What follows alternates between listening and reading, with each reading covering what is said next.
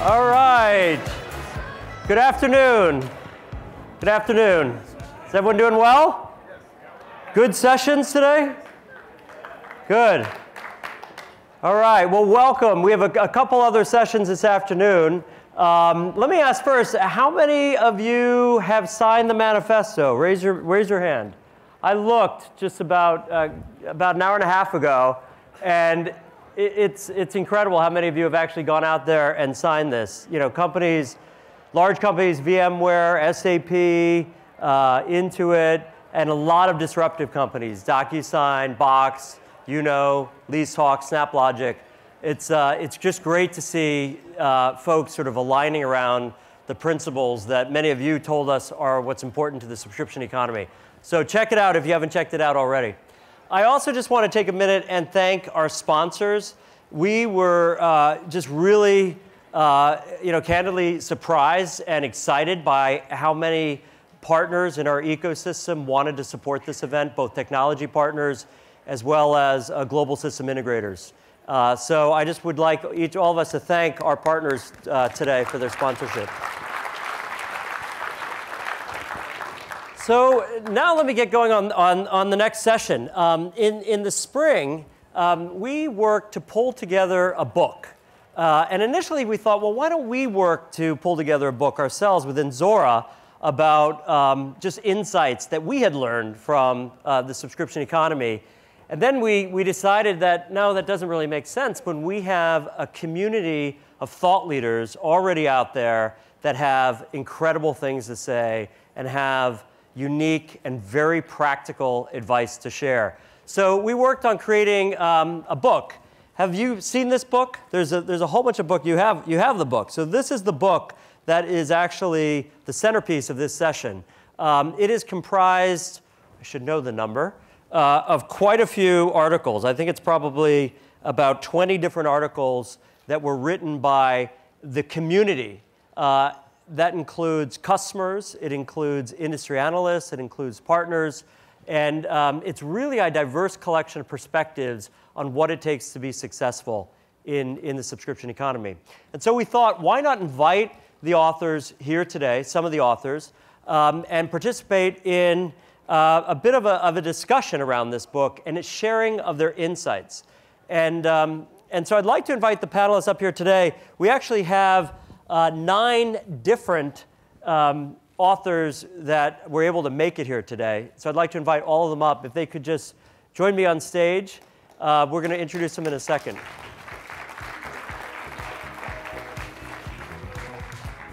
Excellent. Thanks, guys.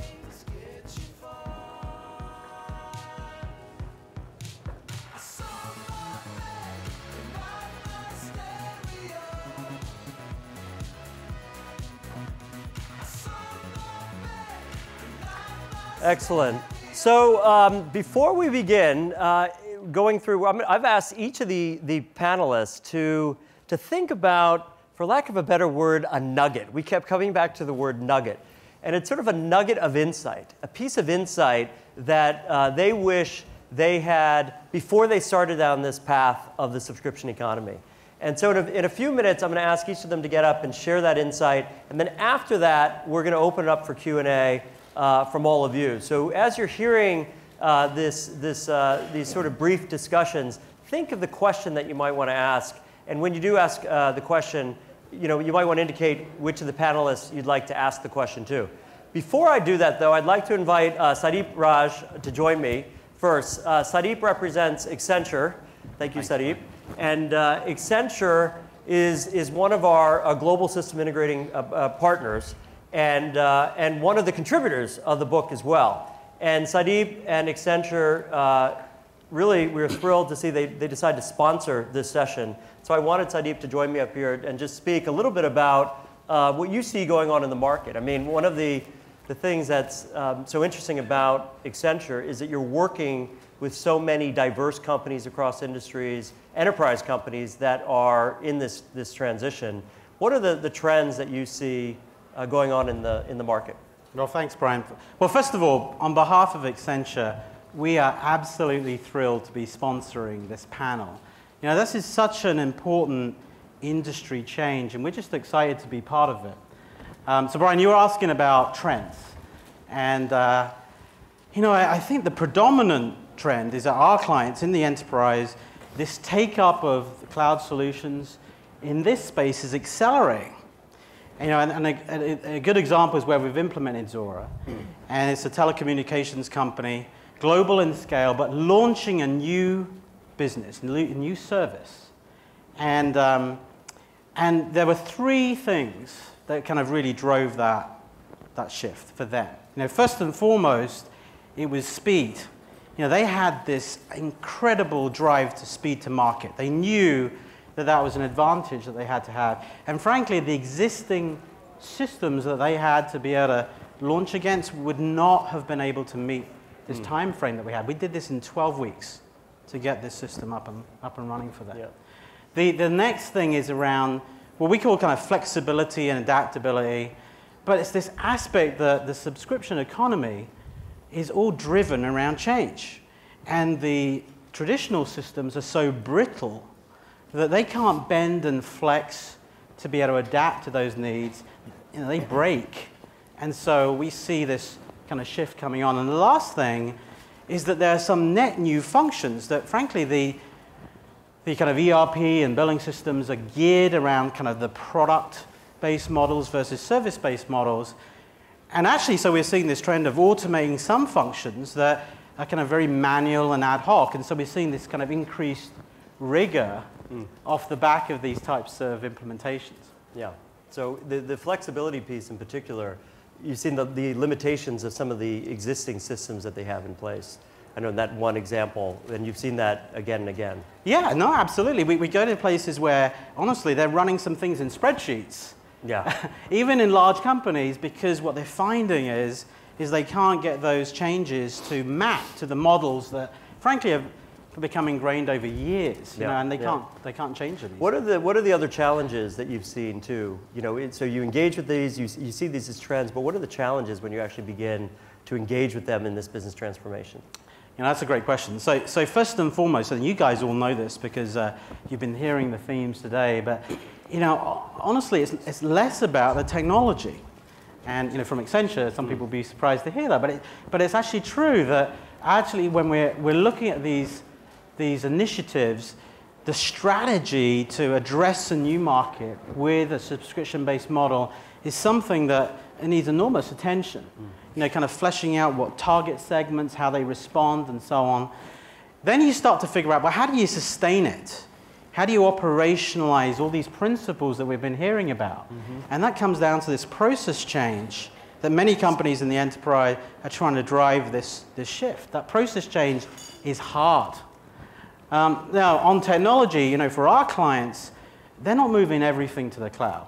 It's a kind of hybrid model where they're taking advantage of these cloud solutions, but they're having to stitch it into the fabric of their IT architecture. And it's hard because what's being stretched are these governance models that are all geared towards these kind of very traditional models. And so what we see is a shift of the balance for speed with these enterprise controls.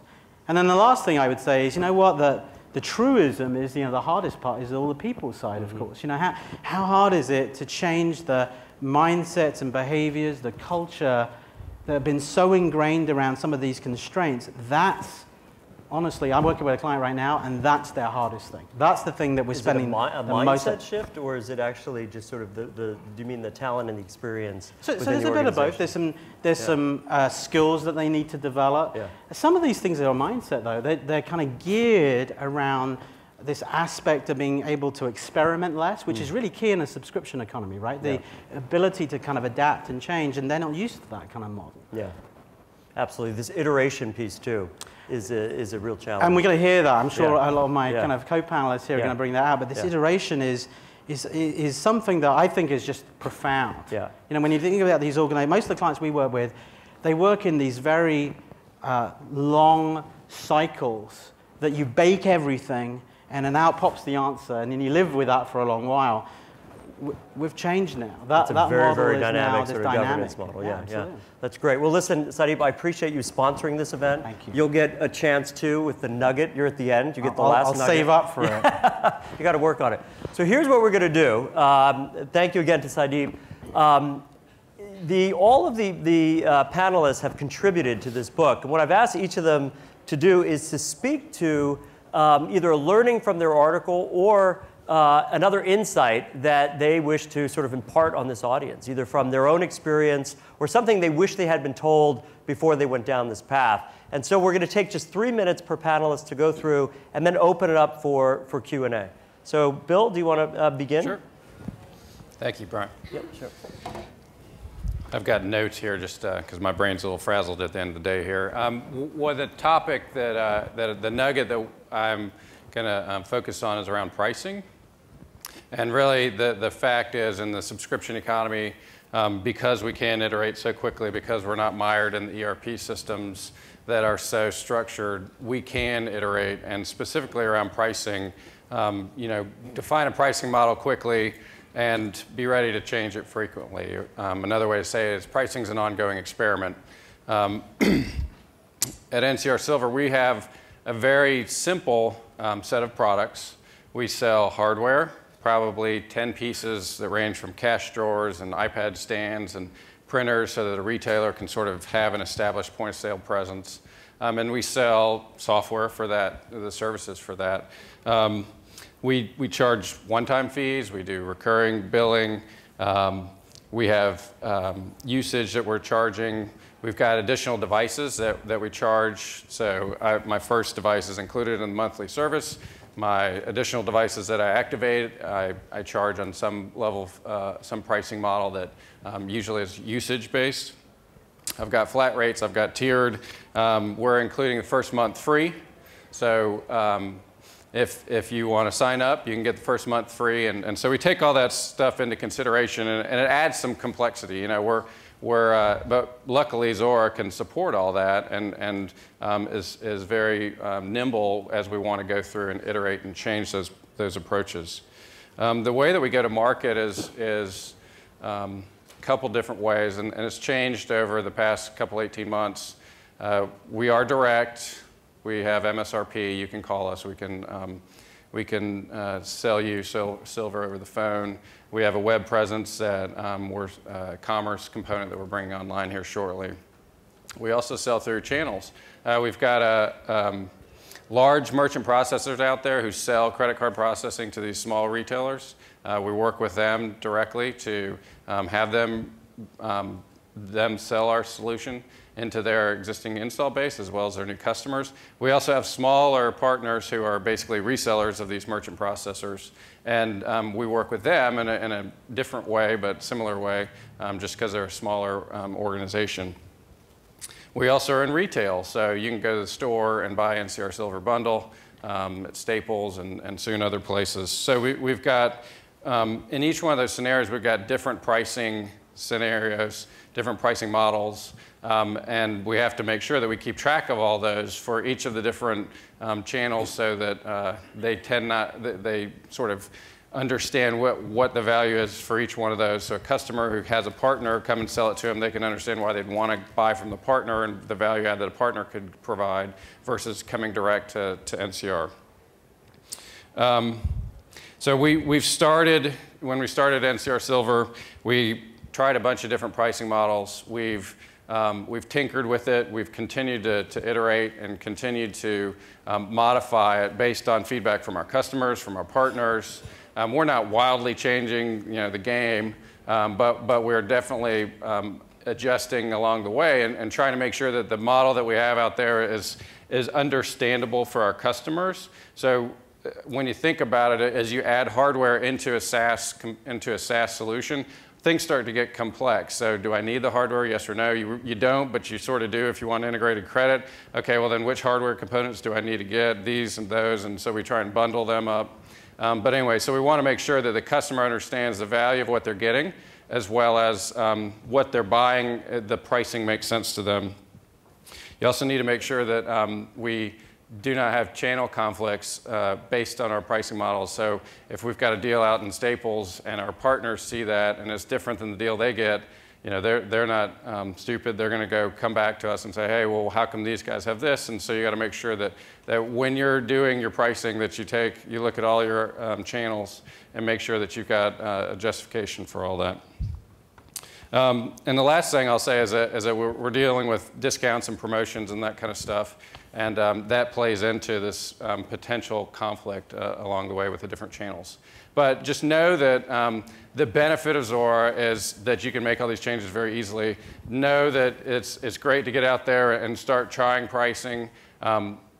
Move quickly on a plan, and just know that you're going to end up changing those pricings frequently, and the tools support that. So it's great. Great. Thank you, Bill.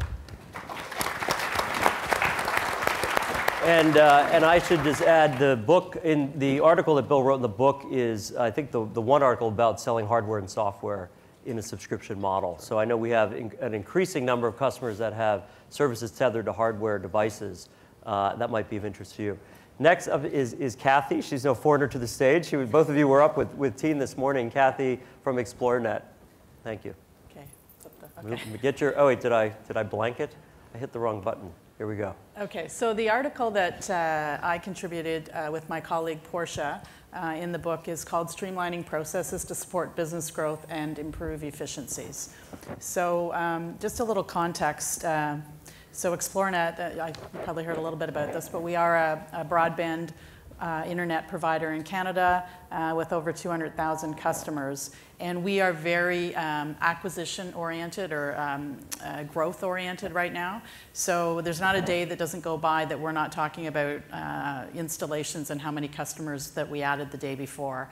So we often talk at Xplornet about our order-to-cash processes or our customer lifecycle process. And that process is the lead, generation of leads through our inside sales folks and our dealers, the selling, so the actual customer sale, to the installation, to the overall customer support, billing, payment, cancellation, suspensions, and the overall collection process. So that's kind of our order-to-cash customer lifecycle process. The lead, sale, and installation process is very similar to the price acquire 9 keys that has been communicated to everyone today. So that's a bit of the context. So acquisition-oriented, very process-focused. So the article in the book speaks to a project that we implemented a couple of years ago that replaced our entire order-to-cash process. And we realized early on in the project that it's one thing to just replace your software, but if you don't think through the processes, and actually Michelle, my colleague, earlier today did a presentation and a breakout and talked about the fact that when we first started the project, we started gathering requirements and realized that the business didn't really know exactly how they wanted to optimize the processes going forward, and we actually took a step back and said we need to go back to the basics and do some process mapping and really think through strategically what we want to achieve, so that when we put this new foundation in of processes and systems, it's going to allow us to grow and scale and be flexible and acquire customers and so on. So that was the sort of premise of the article in the book about the process development. Now there is a very specific aha moment that we had in the book, or in the project that's mentioned in the book, where we realized that the entire event was a journey, not a destination. We knew that at the end of the project, we would be far along our journey in that we would have our core foundation in, but that it would continue to evolve, and we needed to make sure that that core of processes and systems would allow us to continue on with our journey. In fact, we had just as an aside, we had a name the system contest during the project, and there were folks that wanted to name our system Journey. I actually didn't want to do that, but we ended up naming it Ally to represent our ally or friend. But there was a lot of folks that wanted to name it Journey because they realized this is a journey. It's not going to be over when we implement. So that was the gist of the article. the results kind of speak to themselves in terms of the acquisition focus of the project and the go forward. We actually have had 40% year-over-year growth this year versus last year as a result of these processes and systems that we have put in, although and all the technology that we've also put in. But again, we continue to evolve the application, and we have that core foundation that you need to be able to do that. So in summary, the article is primarily focused on the process piece of the project, but it does give you a bit of context about why we did do the project. We talk a lot about the fact that we made sure that in order to have the right optimized processes, we've involved a lot of the internal employees in the project. I firmly believe that it was important to have those that were going to own the environment at the end to be involved in moving it forward. And if we had to backfill them, we did. So the article does talk a bit about that as well as the process piece and some lessons learned that we learned along the way, with the outcome being a great platform. So my nugget, which is kind of I like big nuggets, so so it's quite a run-on sentence actually, but I was quite proud of myself the other day when I wrote it because I have everything there. But it really does speak to what we were trying to achieve. So process, scalability, agility, flexibility, visibility to the data, and efficiency are part of our journey, and it wasn't a one-time destination. And in the end, they were enablers to our ongoing order-to-cash success, of which a scalable cloud solution has provided the backbone. I think that I should get marketing dollars for that. Sorry. Anyway, that is the Xplornet story. Thank you, Cathy. Yeah. That's great. The process is a journey, not a destination. Absolutely. I'd like to introduce now Marissa Massie, controller at Bazaarvoice, and dropping your mic. One of my favorite articles, frankly, in the book, because it just talks about the changing role of finance in subscription businesses. Marissa? We were joking about microphones before. Apparently. We shouldn't have done that. That's all right. It all works well. So the article in the book is talking about the role of the controller and how in a subscription economy you really get the opportunity to get out behind the desk and speak to work with everyone across the business.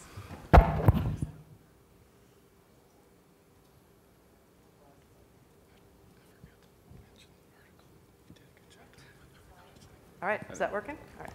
So interesting that Brian, I think, our team pointed out that I think 80% of the attendees here are actually not in finance. So this is really a real time giving me a chance to get out and speak to everyone, some non-finance folks. One thing I'll note is that I'm originally from Chicago. I went to school in Michigan, and I lived mostly in California. I've only been in Austin a year, but I'm pretty sure y'all is going to slip out somewhere a couple times in this presentation. It's kind of infectious. The nugget really talked about invoice and collections team. And so you really find out that they really are an extension of your customer service function. And whether they're making sure that the customers actually understand the invoice. So as you're as your back office collections team, who I'm sure most folks don't spend a lot of time thinking about, they're the ones that are trying to, if you have any kind of confusion with your customer, they're the ones that are explaining it to them. And the bill is kind of that first experience they have with the company, particularly if you have any kind of implementation process. And so really making sure that your full end-to-end team revenue through your collections team is really part of keeping that customer happy.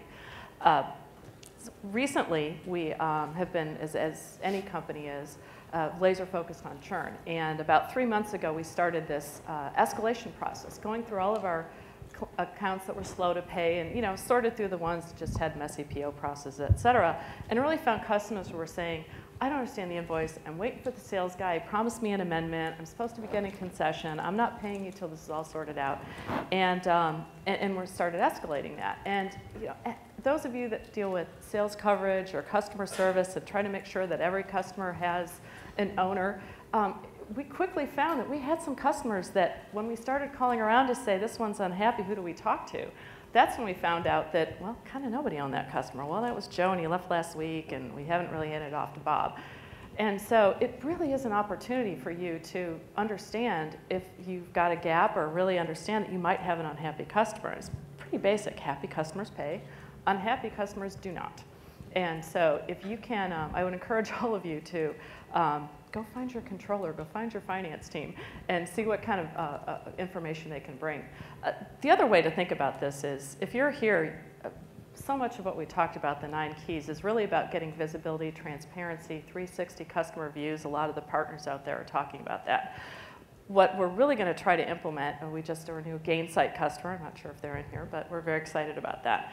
And one of the areas that we're going to add to this is just having a red flag on customers not paying, customer has a concern, so that anybody that's connected with the customer can really understand, can really get yet another red flag to there's some customer satisfaction issues. So just basically, just work with your teams. When I was at Salesforce for 4 years, and certainly lived through the somewhat increase in churn. And our collections team really started focusing on the auto-renew customers. We put in some early, some advanced notice of renewals, and really trained the teams to talk to the customers, and found out, in fact, that had we not been giving them advance notice, we were missing an opportunity to upsell. Oh, I'm so glad I knew I was renewing. I really wanted 4 more licenses. Can you do that for me? And so just being able to facilitate everybody to be a salesperson, everybody to, if not be able to just process that order right there for 4 more licenses, but get them immediately connected to someone that could, just really, really helped take care of a lot of customers. So anyway, hope this was helpful. Great. Thank you. Thank you, Christine. And I'm sorry, Marissa. Next, Christine Dover, Research Director at IDC. Christine and her colleague both were involved in, I think, contributing in this Amy book. wrote Amy it. wrote it. Amy Connery, my colleague, wrote the article, Key Considerations for Success with a Subscription Business Model. IDC is a market research firm and industry analyst, so we spend all our time looking at the software industry, so companies like Zuora, and going to conferences and hearing what people have to say. It's been interesting for me as we look through what's happening and the change of moving into the cloud. It's such an opportunity for software companies, but also every business who's working with them to change their business model and transform what they're doing. So my nugget, if you're going to move on, there it is.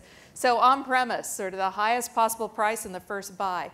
I grew up in the software industry, and that's what we were about. Let's get as much money out of that customer the first time we sell to them. And then generally it was, see ya.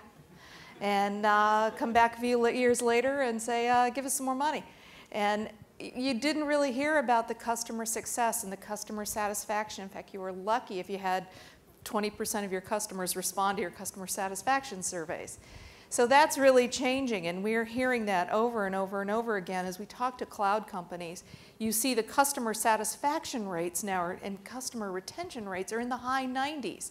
You saw that with Zuora's numbers this morning, and that's really consistent in this cloud world. It's about keeping customers. So as you move to subscription, it's about that long-term customer relationship, and how do I get them to buy more and more and more over time? And it may be just what they need at the moment. They don't have to buy a lot to start with, but keep going. And one of the things I look at IDC is I look at the back office systems, so financial accounting and order management, all of those things that are important to controllers and to all sorts of businesses. But I also look at commerce. And commerce is important to me because it's not just about retail. I look at it, it's software across all sorts of industries. Every business that's out there, including the public sector, the government, everybody's got something to sell. So everybody needs a commerce kind of engine. And subscription has a place in every sort of business, not just software. Again, it's an opportunity to transform what you're doing, what you're selling, what you're doing with your customers. And a little story is, I belong to way too many wine clubs. And I know a lot of other people do too. But I was talking to a winemaker a number of years ago up in Southern Oregon, and he transformed his business. Too bad he didn't have Zuora at the time. But what he found is that he was relying on people showing up at the winery to buy bottles of wine, maybe in a few restaurants. How many people are going to Southern Oregon to find him? And he was having a cash flow problem. So he reinvented his business and created a wine club. And at that time, there really weren't many, if all, of these wine clubs around. And what he found is that, now people are getting wine from me showing up on their doorstep 4 times a year or 6 times a year, whatever he chose. He has something to put in front of them, and now he's got add-on sales. And his cash flow just went through the roof. So it's a really transformative opportunity for not just digital assets and things that we have to sell, but also things that you don't think about as possibly being, it is a product that I'm selling, but I can turn it into a subscription. So thank you. Thank you, Christine. Denis Pombriant from Beagle Research. Hey, everybody. I can't see anything. Yeah, the lights are bright, yeah. So I've got a real simple idea, but because I am an analyst, I will try to complicate it. Maybe later. Simple idea is that the subscription economy has spawned the subscription culture. Now, you might say, well, so what? What's the difference between the two? Well, the subscription economy, as you know, and I know, I was with Teen at the beginning, the subscription economy is something we've been pushing for the last 5 years, right? We've been trying to get it into the mindset of the public. Well, guess what? I mean, if you listened to the keynote today, if you came to the CEO session that I moderated, you discovered that, you know what, we're there. We're there.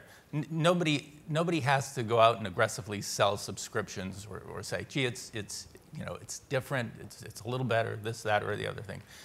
People get it. So today, we have this budding subscription culture. And what I mean by that is that you, all of you, and lots of people who aren't here, have trained the marketplace, have trained customers to think in terms of being subscribers. So what, you might say? Well, suppose you're a vendor, and suppose you're not offering subscriptions. Guess what? Your marketplace has changed. Your marketplace is now demanding things that may not make a lot of sense to you. Your marketplace is asking for flexible pricing, flexible product configuration. Why do I have to buy this all at once? I don't want all these pieces. I just want that thing. If you're a vendor that doesn't offer subscriptions and you haven't been trained on what the importance of subscriptions are to your customers, you're now at a competitive disadvantage. You, the people in this audience, and people like you, have a decided competitive advantage in the markets that you play in because you get it. You understand customers as subscribers. You understand what they want and how to deliver it to them. And the 9 keys that we talked about this morning, that Teen talked about, I see those as the 9 cultural imperatives of this new culture. So I want to say congratulations to you because you figured it out. I'm sure many of you went through the maturation process and figured out 8 or 9 of the things that Teen talked about in the keys this morning. You figured it out for yourself. You're way ahead of the game. Congratulations. Welcome to the subscription culture. By the way, the subscription economy isn't going to go anywhere. It's just that the culture is an offshoot, and it's a way to deal with some of the complexity that now a broader market is bringing to bear on the subscription economy. Hope that makes sense. Thank you. Great. Thank you, Denis. The next 2 panelists and authors actually wrote about metrics and about analytics. I think Matt from Scout Analytics is next, and he wrote a book about the new analytics discipline for the subscription economy. Matt? Hello. Hello. I'm Matt Shanahan. I am a co-founder at Scout Analytics. We provide recurring revenue management solutions to help maximize customer lifetime value. That said, the nugget that I want to share does have to do with 2 of the 9 keys, specifically around measurement and iteration, right? So how you iterate. The nugget also is the basis by which we founded Scout. And it's simply this: customers are only willing to pay for what they actually consume or use. And it's that simple. And the reason it's that simple is if a customer doesn't use your service, they don't get any value.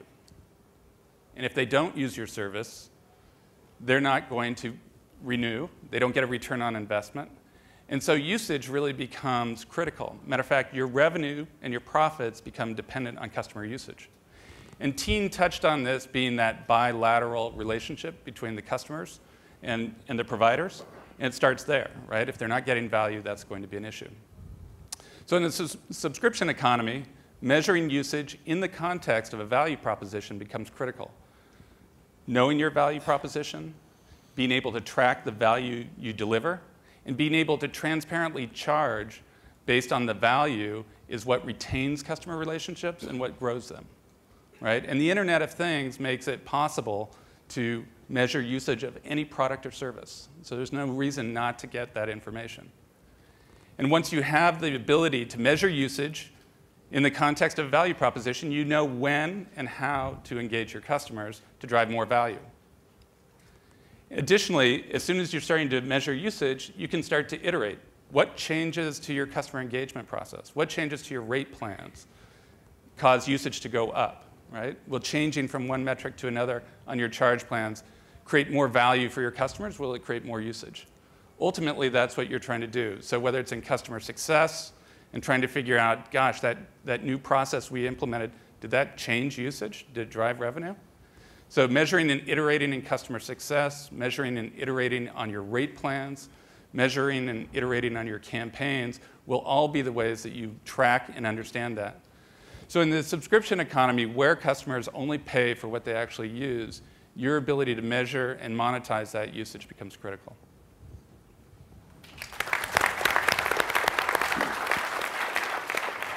Great, thank you. And Joel, you also wrote an article about metrics. Joel York. So I'd like to thank Zuora for having me here. I enjoyed participating in the Accelerate book. My section was on metrics, and I'm going to work my way up to my nugget quickly here. But I want to give a little bit of a background on it because we've heard a lot of words like long-term customer relationships and iterate. And for a dyed-in-the-wool software SaaS CMO like myself, this is a whole new world because I came from the, what did you do for me this quarter enterprise software type of mindset. And this idea of long-term relationships is not only a great idea, it just makes life better for everybody, but it actually changes the whole approach to the business if you think about it. And all of a sudden, the role of metrics take on a much more important aspect because of the predictability, because of the recurring aspect of it. So some of you may be as old as I am and may even remember the total quality movement from back in the 80s. And it was all about long-term relationships with vendors, long-term relationships with customers in order to improve your business processes, in order to improve predictability. And that's why metrics and tools like Zuora are so important in the subscription economy because you really can focus on operational excellence and improvements through iteration because you've got this level of predictability. So my particular nugget is very relevant to the Bay Area because everybody in the Bay Area that's in the SaaS space or in any space for that matter in the tech space is obsessed with growth. It's all about growth. And this particular nugget, and even the whole series that's in the Accelerate book, is really a set of rules of thumb. And it comes from this predictability. And the whole thing, for me, originated in a boardroom where I was, at the time, not only CMO, but head of sales. And one of our investors said, I think we really need to worry about getting our bookings rate up. And my reaction was, my God, we're already growing at 70% per year. That's pretty good. I mean, we all like it to be better than that. And we're in a subscription business. Shouldn't the money just keep piling up year after year because we keep selling more? And that's what sent me off on kind of this SaaS metrics journey. And the big discovery is that churn is the bane of the subscription economy. Churn is like the constant enemy. So my nugget is this. If you're obsessed with growth, there's one number that you should keep in mind all the time, and that's what I call your growth ceiling. And that's just your bookings rate, your acquisition rate, divided by your percentage churn rate. So for example, if you're booking $10 million a year in new revenue, and you've got a churn rate of 20%, then the biggest your company can ever be is $50 million. ever, unless you change one of those two numbers. And the reason for that is it's really simple. Just back out the math. Let's say you're doing $50 million and you have a churn rate of 20%. That means you're churning $10 million and you're booking $10 million, which means your growth is 0. So, you know, for all of us metrics obsessed guys, another kind of sub nugget is you actually have exactly one customer lifetime to change your existence. If you want to change that trajectory, you've got to change the churn number or increase the booking rate if you want to move the ceiling to a new level. So, thank you very much. Great. Thank you, Joel. Very relevant.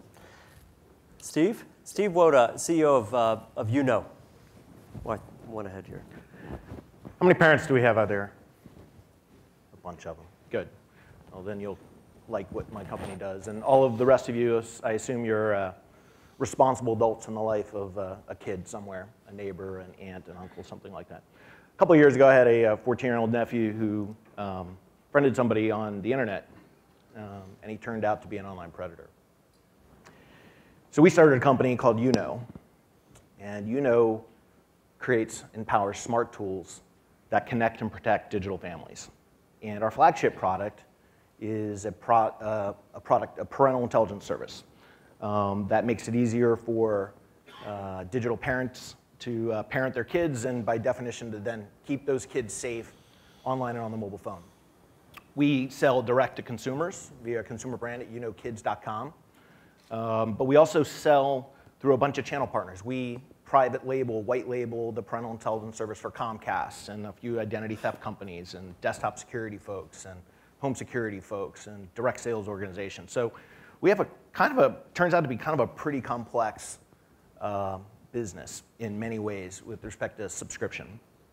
My nugget, actually, and why do I say that? Because our nugget is all about something that a fellow who was an investor in my first company shared with me early on. He was the co-founder of Capital One, a fellow by the name of Nigel Morris, and he shared the secret for Capital One's success was to test, learn, adapt, repeat again and again and again.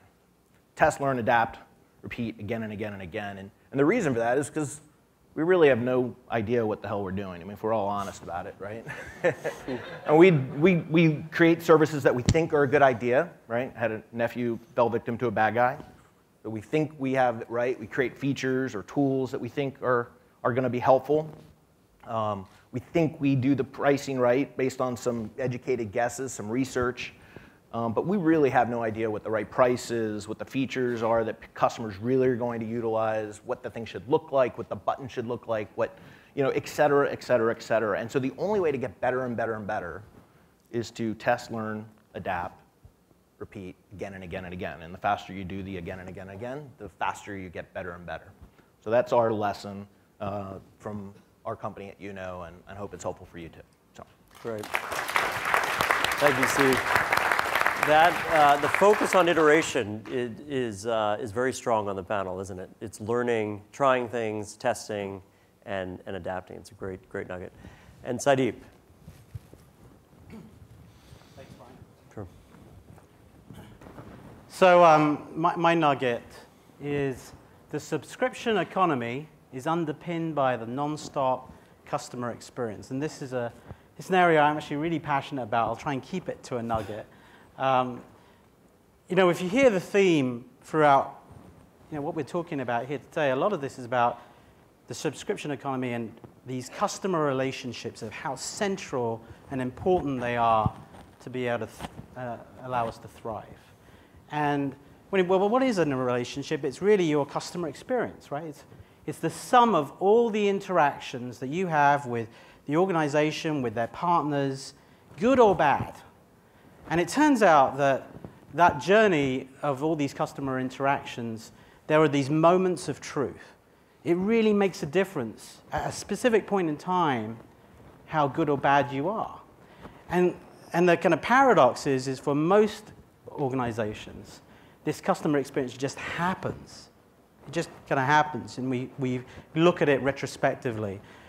And what the leading companies are doing is that they actually define what do they want that customer experience to be. They proactively think about it, define how across all these different channels, the partners, and all the different touch, what do they want that experience to be? And then they, having defined it, they can execute against it and track against how they're doing against it. And so, this is kind of profound to actually map this customer experience. The issue is it's changing. The customer experience used to be like a funnel, a sequential process from a customer going through discovery, then consideration, evaluation, then they buy something, purchase, and then they use it. Well, in the regular world, actually, that's changing now. It's not that model anymore. It's a continuous loop. It's a constant process by which customers are buying, evaluating, considering, and so on with the products they're using. Now, think about it in the subscription economy, and that is just enormous in terms of the way this continuous loop is working. And we call that the non-stop customer experience. And so when we look at how are companies driving satisfaction around this subscription model, it's around mapping to the non-stop customer experience continuous loop. That's how they drive this satisfaction, and that's how they sustain this growth. Excellent. Thank you, Saideep. Another theme of the essence of the subscription economy being the customer relationship. I think that was another key theme that came out on the panel. We have, I think, time for just two, maybe a couple questions, if there are any, in the audience. And I think we might have some roaming mics. Are there any questions for any of the panelists? No? There must be a question. No? Yes, there is one.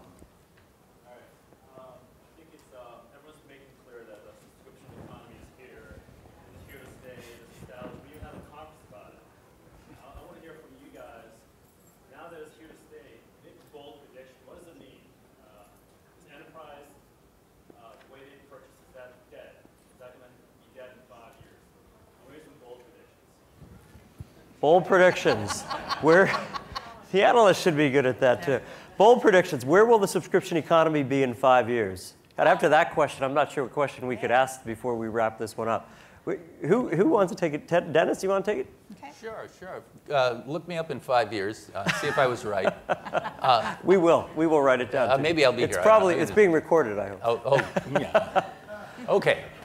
Well, one of the things about the subscription economy that I've always really liked a lot, especially given the fact that it evolved during a bad recession, is that subscriptions drive demand. Subscriptions make demand possible when demand by any other logical means should have been cut off. People closed their wallets, closed their pocketbooks. They weren't about to spend big bucks.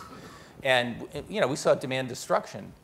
And what replaced it was these subscriptions, these small companies percolating up with pay us $12,000 a year instead of $120,000 up front at once.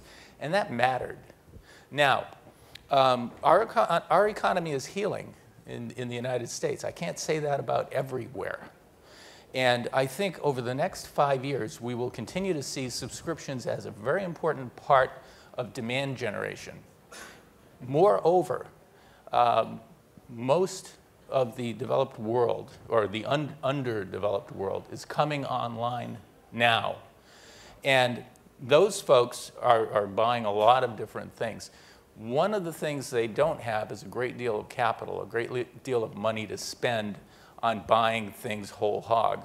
And I think in the emerging world, we're going to see a lot more reliance on subscriptions as the way to catapult a nation, an economy into the middle class. So that's my prediction. See me in 5 years. Thanks. Excellent. Okay. Bold prediction. So Christine has one, too. Okay, so I think in 5 years, the on-premise or the enterprise sale is probably not going to go away entirely, because there are a lot of companies who still have it and they're going to keep it, and there's a hybrid model. But I think it's certainly going to decline, and I'm talking about sort of software, hardware kind of stuff. I think subscription's going to grow rapidly, and part of that will be, I'll say, fake subscriptions, if you will, because if it smells like cloud, it's priced like cloud, it's in subscription, but it's still on premise, some of that's going to be out there as well. But I think it'll be more of it's probably going to be 50-50, something like that. And then I think also if you think about the consumer economy, that's also shifting. Subscriptions is in different aspects of our lives, there's a lot of stuff we subscribe to, and more every year, but there's still that component where you have to, yeah, I happen to like owning my car, but that's my choice. A lot of people don't. I think that's going to be a higher and higher percentage, maybe even getting to that 50-50 as well. So there's me. She put numbers to it as well. Thank you, Christine. Any other comments? Yeah, Joel, you have one? Yeah, I have a quick one. So my comment's going to be, I think it's going to be completely obvious and completely biased after I make it, but we'll give it a shot here anyway. So I really like the idea of the 24/7 customer experience. And I think that it's important for people to recognize and remember, like, why do we have the subscription economy? And it's the internet. The internet is the reason we have the subscription economy, because that's what allows for this 24/7 connection to the customer. So you see the subscription economy starting mostly in the SaaS space or the consumer internet space. But now you see things like Uber, where it's like, you're getting a car to pick you up, and it becomes more physical. So my prediction, which is completely obvious and completely biased, because this is what I do, is that the companies that really leverage the online relationship to spend more time with their customers, to interact with their customers, to monitor their customers, to optimize the experience that their customers have, they will be the most successful in the subscription economy. And that's the reason that I think this group and this conference is important, because a lot of the tools and things you see here are doing exactly that. Excellent. Thank you, Joel. We are going to bring this session to a close. Again, I encourage all of you to pick up a book. We have books out in the lobby. You can also download the book at Zuora.com, where you can download a digital copy. We will also, I think all of the panelists will also be at the network reception as we wrap up later today. So feel free to also approach them and get their predictions, the rest of them from the other panelists who didn't speak. So a round of applause for all the panelists today. Thank you. Thank you. What do you guys? I think we're going to move on to the next session. So while the panelists exit, we have one last session here before we break for the networking reception. And that is actually one of the highlights of last year, where we take an opportunity to recognize innovation among our customer base. And we've formalized this more in the last year, where we invite customers or others in the community to nominate companies for a set of innovation awards. And to present those innovation awards, I would like to welcome Todd Pearson. Where's Todd? Is he coming? To welcome Todd Pearson. Is he momentary? Oh, here, ladies and gentlemen, Todd Pearson. Red carpet. Wow, you have outdone yourself, Todd. Thank you. Here you go. This is important. This is really important. Here you go. It's all yours. I don't get to wear my tuxedo very often, so I thought it would be a fun opportunity. Is there a mic? Yeah, you should. Oh, you don't have a mic? Oh, you were not mic'd. Sorry. Yeah, actually, do we have a handheld mic that we could give? Okay. Do you mind holding a handheld mic? What's that? A handheld mic? No, that's fine. That might be easier. Sorry.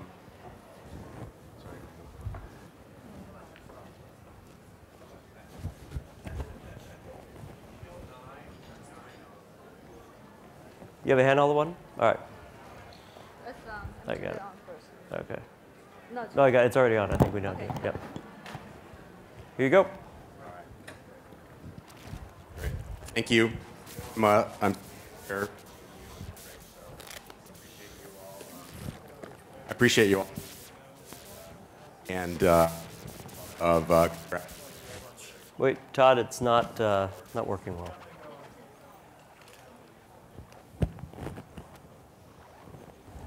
Try it now, maybe? Now? How's that? Yep. Okay. Okay. So Zuora is pleased to announce the winners of our second annual subscription innovation. Turn my mic off, please. We give these awards to companies to recognize those who have creatively leveraged the subscription model to build, scale, and enhance their businesses. We have 4 categories. These are for subscription growth innovation, for subscription process innovation, for subscription knowledge innovation, and for overall subscription business innovation. Our first award is for growth innovation, and the winner is a company that has grown to over $100 million and accelerating, serves over 180,000 companies, and over 8 million users. Please help me in congratulating Box.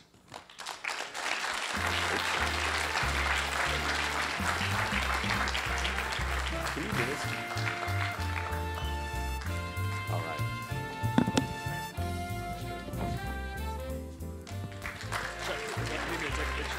No, that's all right. I don't know. Oh, yeah, it's cool. Okay. Thank you, Andrew. That was Andrew Capello from Box. Our second award is for process innovation, and we had so many quality nominations for this one that we actually have 2 winners for the process innovation. The first one is winner in this category is for a company that provides industry-leading MLS listing services and technology for real estate professionals. Please congratulate MLS Listings.